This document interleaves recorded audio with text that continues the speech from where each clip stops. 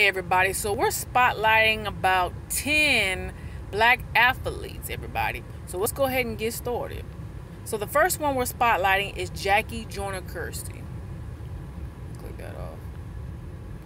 Alright, a 6-time Olympic medalist, Jackie Joyner-Kersee is one of the track and field's most decorated athletes. Jackie Joyner-Kersee also won 4 world championships. A native of East St. Louis, she spoke about overcoming asthma throughout her career.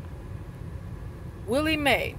Ted Williams once said that inventing the MLB All-Star Game for Willie May, a 24-time All-Star, May is one of the baseball's most accomplished player, but he also advocated for the black American athlete during his career. In 1950, Mays helped organize traveling tours that showcase some of the game's best unseen black talent.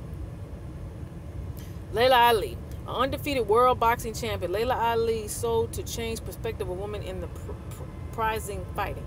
At the daughter of Muhammad Ali, Laila Ali fights drew more media attention to women's boxing. In retiring, Ali has often spoke out on social issues.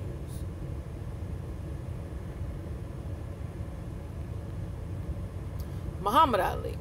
Few American athletes have been an impact on society like Muhammad Ali. Born Cassie Clay, Ali, who converted to Islam, was a standout boxing champion who mastered the arts of interviews, was not afraid to speak out against issues. He demanded injustice. Later in life, Ali became a high-profile spokesperson in the battle to find cure for Parkinson's. I'll be back.